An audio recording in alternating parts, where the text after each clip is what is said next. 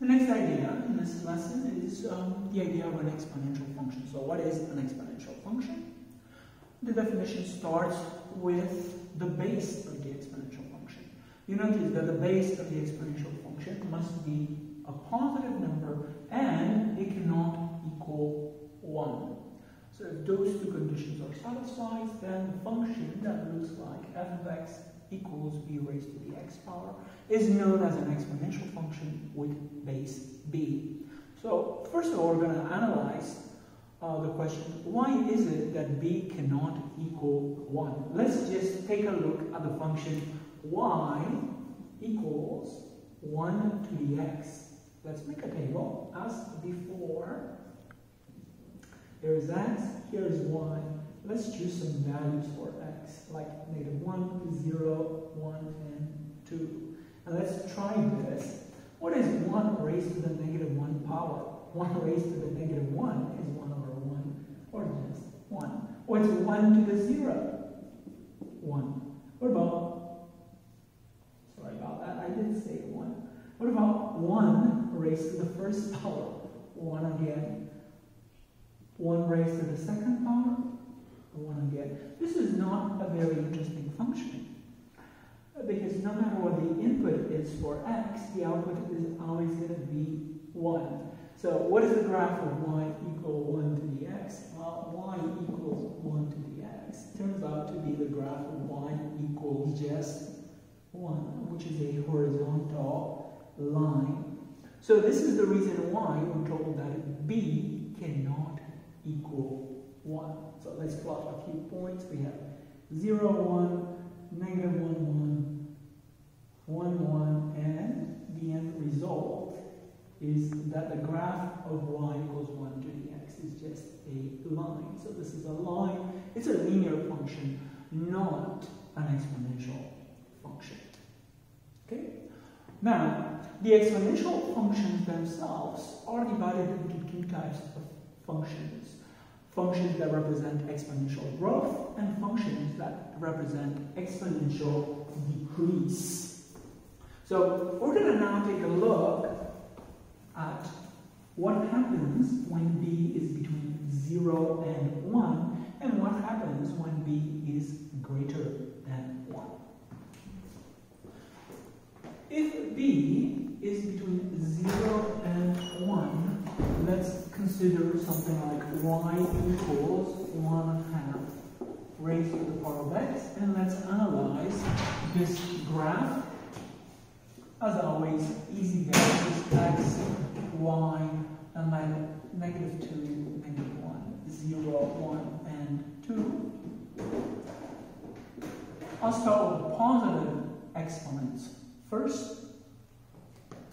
So, if x is equal to 2, we have y is equal to 1/2 squared, which is 1 over 4. So -2, 1 over 4. If x is equal to 1, we have y is equal to 1/2 raised to the first, which is just 1/2.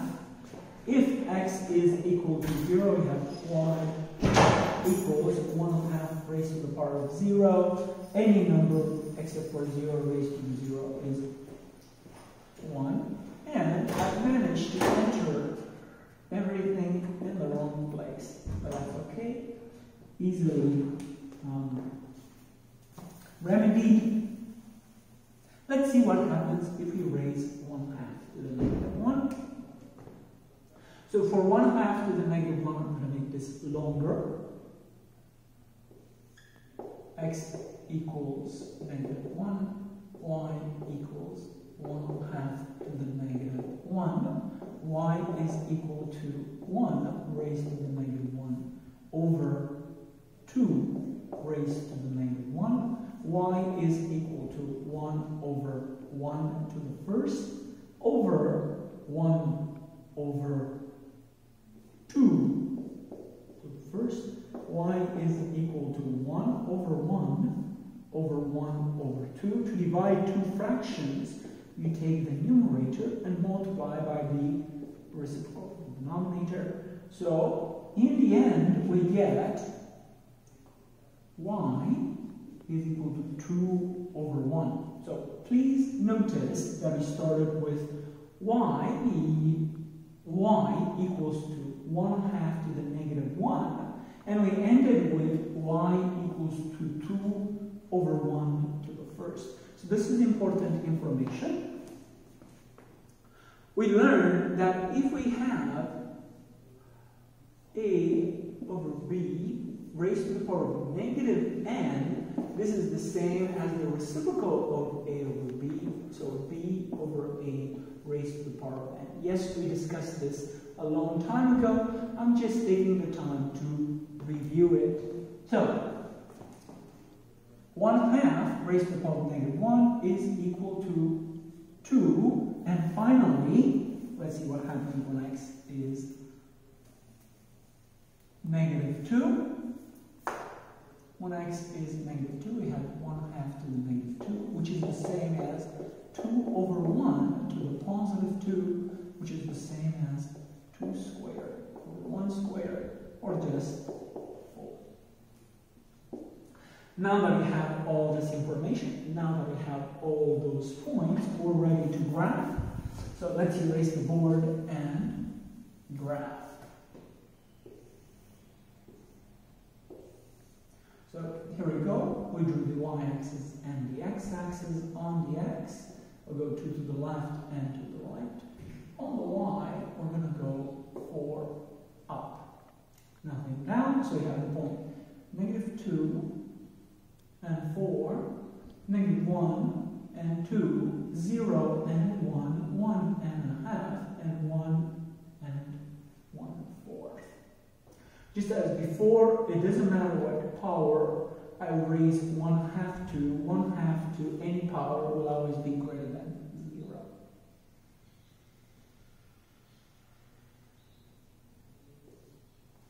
So, if b is between 0 and 1, the graph of y equals b to the x looks like so.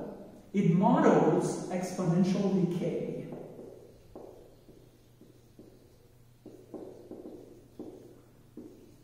So if b is between 0 and 1, the graph decreases from left to right.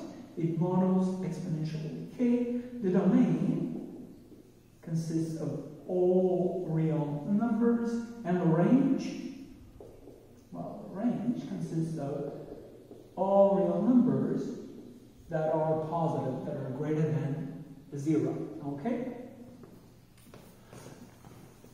Next, let's consider what happens when b is greater than 1. We already did at the very beginning of the lesson y equals 2 to the x. I'm just going to put the table up. We already did all this work, so negative 2, negative 1, 0, 1, and 2. I'm not going to do it again. We saw that when x is negative 2, y is 1/4. When x is negative 1, y is equal to 1/2. When x is 0, y is 1. When x is 1, y is 2. And when x is 2, y is 4.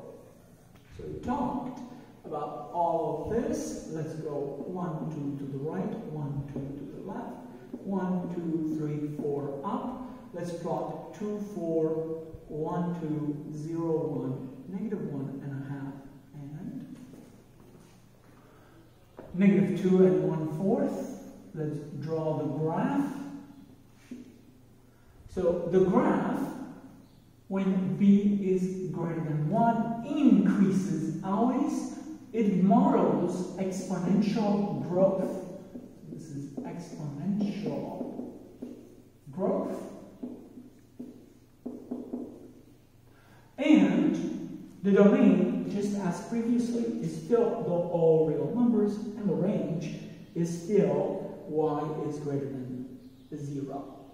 And so, that's about all you need to know about an exponential function for now.